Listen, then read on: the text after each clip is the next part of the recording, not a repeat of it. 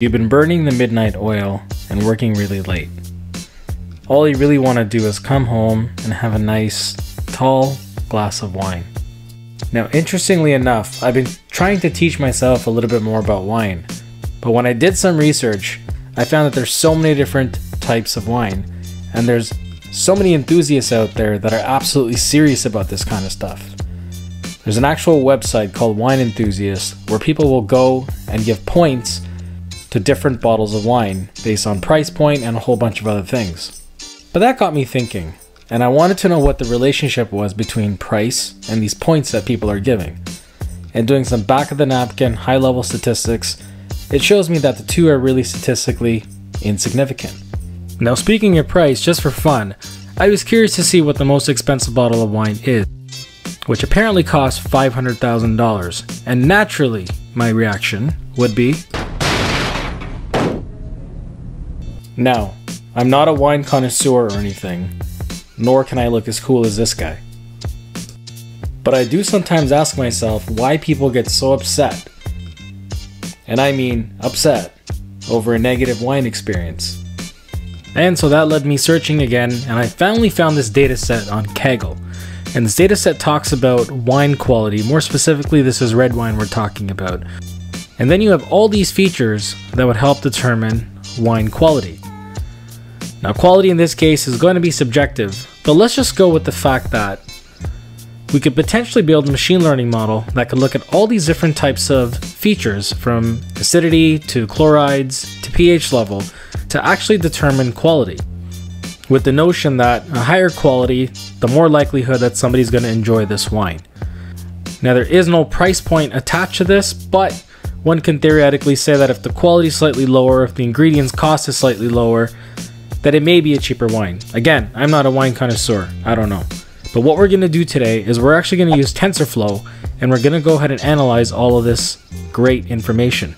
Now, in today's video, I specifically want to use Tensorflow because I got a question for one of my viewers who asked, how do I build a neural network in the form of a regression model? So that's what we're going to do today. So I've already built this model out. I'm going to put this notebook on GitHub. You guys can go ahead and play with it. But essentially what I've done is I've imported that data set. I've done some high level cleaning to make sure that there's no null values. And then I did some statistics against it. This right now isn't important, it will be later on. I went ahead and then created a train and test data split, with quality being my Y value and everything else being the features. I have my input layer and my output layer, and I put 3 hidden layers in between. Now, the amount of neurons that I put in were completely random at this point, so there was no science behind it per se. I'm also going to say this isn't a fully optimized model yet either.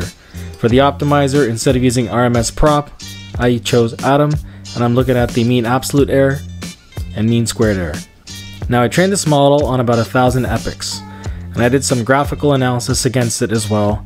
And then finally I said, alright, if I have my predicted value versus my true values, how does this stack up? And you'll see most of the predicted values cluster around between just under 4 to about 8. So I never really get those lower values or higher values. And then finally I went down and I did a plot on the actual error rate, and you see that most of it is still clustered around between 0 and around minus 0.125 or so to about 0.5. But the most important thing is when I actually did the prediction against this model, it actually gave me a mean absolute error of around 0.5. So what that means is that for every metric that I had, I was on average off by around 0.5, which actually isn't too bad. What it does is it takes the average of all of the different differences between the predicted and the actual, and it'll average the absolute value out, and which gives me 0.5. So again, this model probably can use a little bit more fine tuning, but for the sake of doing a demonstration, it's not bad. And then finally I went ahead and did some predictions, and I said if I actually created my own data set here, just a random number, and these represent the features, what does my score look like? So technically speaking, I can go ahead and grab my Excel spreadsheet here, and we can do some predictions against it. So I've already gone ahead and prepared a couple of random samples, and all I'm doing is I'm hiding this because this allows me to just copy and paste everything at once, doing right now. So if I scroll down here, if I go all the way down this data set that I randomly generated, these 3. So all I do is I copy and paste, and these are going to be representative of all the features that I had. And I can go back into my model, And we can go ahead and replace this and see what it's going to shoot out. So that was in fact the first one, which is 7.48. And now if I go back to the second one and do the same thing, again, random numbers picked. And if I go ahead and just pop it into my model here, it'll say that this is going to give me roughly a 6.74 quality rating. And then finally, if I take something else like this and pop it into here, this will give me around a 6.12. So again, clustered around that 4 to 8 mark, but I probably just picked values that were fairly low. But if we just go ahead and take a look at one of the sample data sets, so let's just scroll up and let's assume that it's something like this. So let's just pick this one. I'm hoping it's going to give me a score somewhere around 3. Let's give this a shot. So 3.68. So again, not too bad of a model, but this is how you use TensorFlow to go ahead and build your own prediction model. So what you can do with this is you can always put this on a website. You can ask people questions like, hey, you know, you're probably not going to ask them about pH levels, but you can always have leading questions that sort of have these as back-end answers. So what I mean by that is you can ask them if they like more sweet wines or if they like more bitter wines. And based on that, you can say that if it's a sweet wine, you can say that the sugar levels are going to be, you know, between 2.2 and 4.5 if this was on a scale of 5. So, but at the end of the day, again, this was just a demonstration to show you how to use a neural network with a regression model. So this is how you do it.